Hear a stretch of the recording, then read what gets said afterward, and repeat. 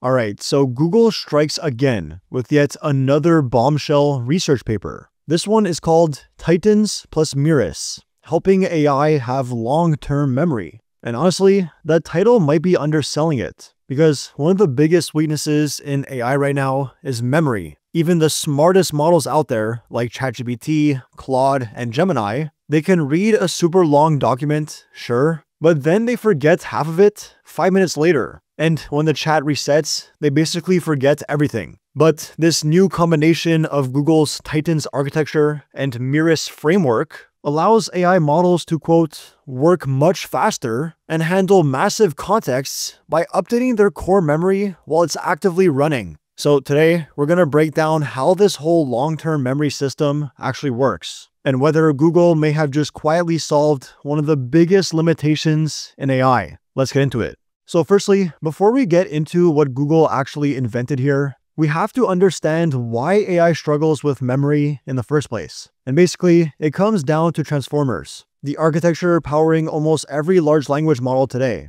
They use something called attention, which is like constantly scanning back through the input to figure out what's still important. And that worked amazingly well for a while. The problem is, attention gets insanely expensive the longer your input gets, like exponentially more expensive. So when you start throwing full books, genomic sequences, or massive codebases at these models, they just can't keep up. At some point, they start dropping earlier information to make room for the newer stuff. This is known as the goldfish problem, or catastrophic forgetting. Now, people have tried alternatives, like these new efficient RNNs and state space models such as Mamba 2. They do actually scale way better and faster, but because they compress everything into a tiny fixed-size memory bucket, they also forget a lot of nuance along the way. And this is where Titans and MIRAS comes in. Google calls Titans the tool, the actual architecture, and MIRAS the blueprint, the theory behind how to build this kind of memory system. Together, they introduce something pretty wild: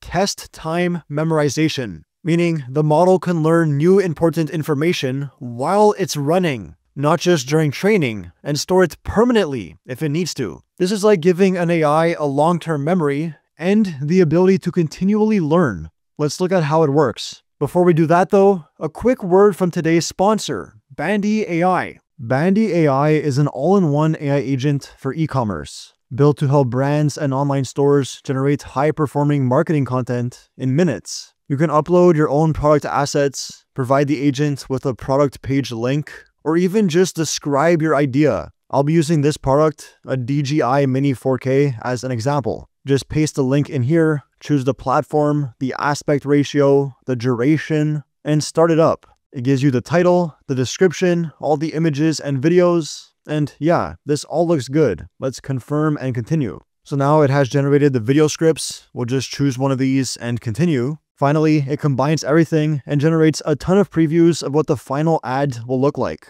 Here was one of the best ones. Finally, I can proudly say, give me the best view from above you've got.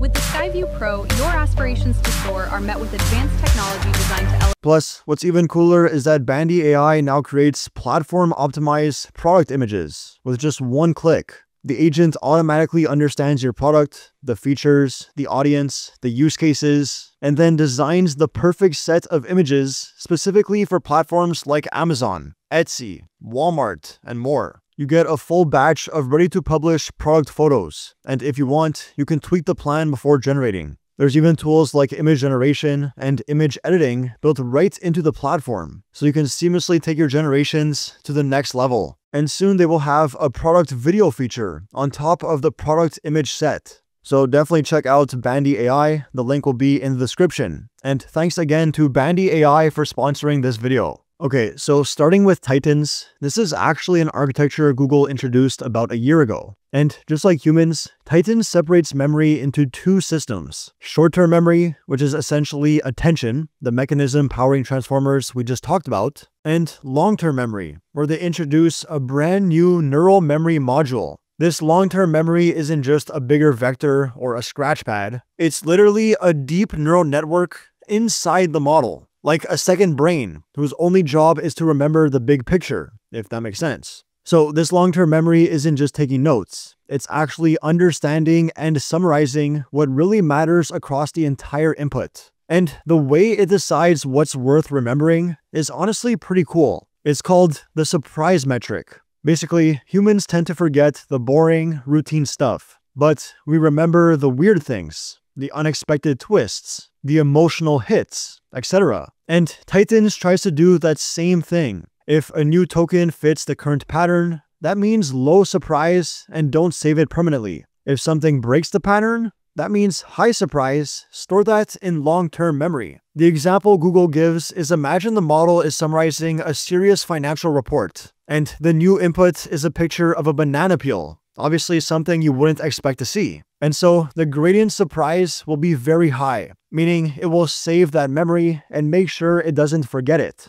Another example just off the top of my head, imagine you're at work and a coworker, one you don't necessarily talk to that often, just randomly decides to whip a banana across the room and it goes whizzing by your face. I mean, that's something you're probably not gonna forget, at least for a while. But now, Google didn't just stop there. They had two more clever tricks. The first being momentum. If something surprising happens, Titans will also memorize the next few related tokens, even if they're not individually surprising. Just like you would probably remember what you were doing before your coworker threw that banana, and also after, even if it was just a normal routine task. And then there's also adaptive forgetting. Memory isn't infinite, so Titans will let go of older info that no longer matters. This prevents clutter and keeps things moving fast. Pretty self-explanatory. So that's Titans, the actual memory mechanism. And to be honest, it already sounds a lot like how the human brain works.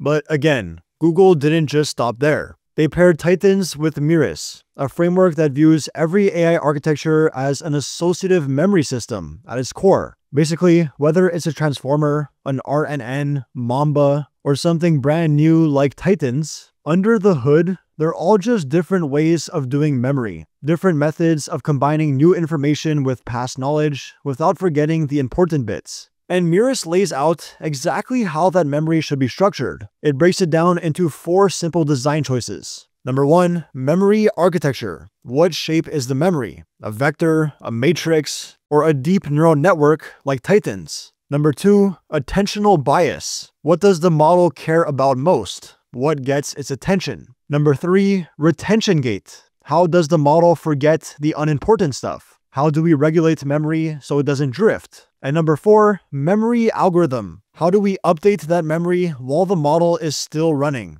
So instead of saying transformers versus RNNs versus Titans versus Mamba, MIRAS says they're all different points in the same memory design space. They're all just different ways of solving the same problem, memory. So that's the theory behind Titans and MIRAS. But does any of this actually work? Well, the early results are actually kind of insane. Across standard language modeling and reasoning tests, Titans-based models consistently outperform the best linear RNNs and transformer variants of similar size. Lower perplexity, higher accuracy across the board. And when it comes to memory depth, which they claim is crucial, models with deeper memories consistently achieve lower perplexity in language modeling, meaning they are less surprised by the text. They also exhibit better scaling properties, maintaining performance as the sequence length increases significantly, as you can see from these graphs. But this is the one that really blew my mind. This benchmark is called Babylong, and it basically hides important facts across giant documents, sometimes millions of tokens long, and asks the model to reason over all of it. And every other model, GPT-4, Qwen 2.5, Mamba, they all fall off a cliff as the input gets longer. But Titans, it just keeps going, at least to a certain extent. And keep in mind, Titans does this while having way fewer parameters than the massive models it's beating, like GPT-4. So it's not just better memory, it's also more efficient memory. So yeah, in conclusion, Google didn't just tweak attention or make context windows a bit bigger. They produced a new class of AI models that can actually remember what they learn while they're still running. Long-term memory, continual learning, massive context, real-time adaptation, all of that at the same time. If Titans plus MIRAS continues to scale like this, We're talking about AI that can follow your goals for months, not just minutes or even hours. This is the main thing today's AI agents are missing. So, did Google just quietly solve one of AI's biggest weaknesses? Maybe not fully yet, but this feels like a major step toward it. But what do you guys think? Is this the missing piece, or is there still something they're not seeing? Let me know in the comments. And if you enjoyed this breakdown, please feel free to drop a like. Hit that subscribe button if you haven't already. And as always, I'll be catching you guys in the next one.